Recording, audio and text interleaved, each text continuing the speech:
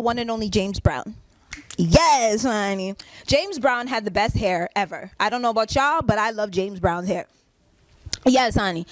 It was not. Listen, Donald Trump, you need to go and watch a couple of James Brown tapes and know how to keep your hair a certain way so when you wing it, it doesn't move. You understand what I mean? If you need help, if you need tips from blackpeople.com, holla at me and I will let you know, okay, Mr. Donald Trump, because your dude's kind of fucked up here. You know what I mean? You purple, orange, green, or whatever the hell dirtbag you are.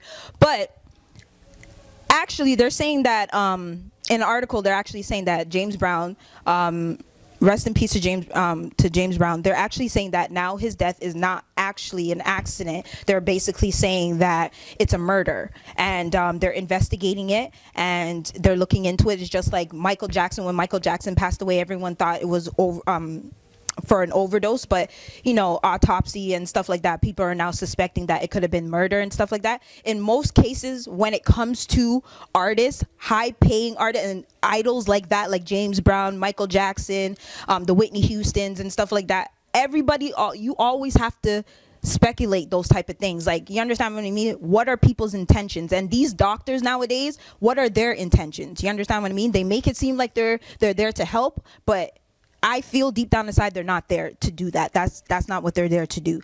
You understand? Because I don't understand why, if Michael Jackson, James Brown, all these people are paying you guys millions and millions and millions of dollars to make sure that they're straight and make sure that they have the medication that they need and stuff like that, and they die. And then there's people like us who go to regular schmegular doctors who's covered under OHIP and stuff like that, and we come out fine. We're good. So why is it that these people who pay you guys millions of dollars end up in body bags, and people like us who is under the government, like under OHIP and all that type of stuff, healthcare and stuff like that, why is it that we come out and we're Gucci? So at the end of the day, it's a lot to do with money, money, greed and stuff like that. And to me, I don't like that. And I hope and I pray for the family's sake that it's not murder, because if it is, like, I don't know, man.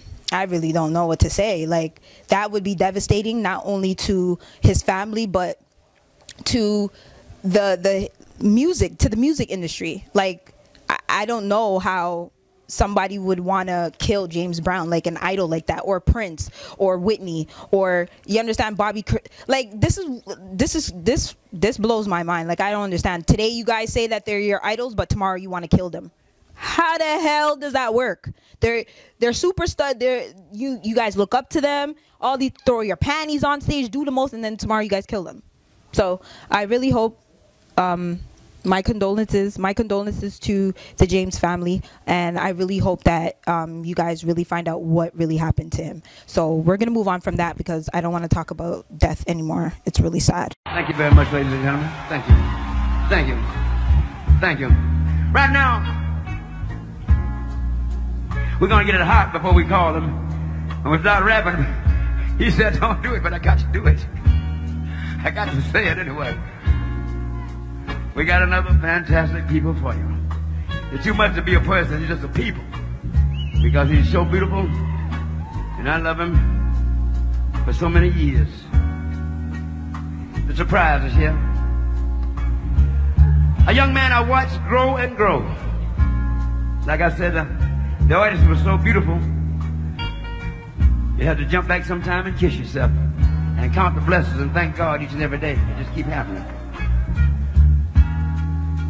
I got a new inspiration, a new motivation, because just certain things happen to you, make you feel good. If you will, ladies and gentlemen,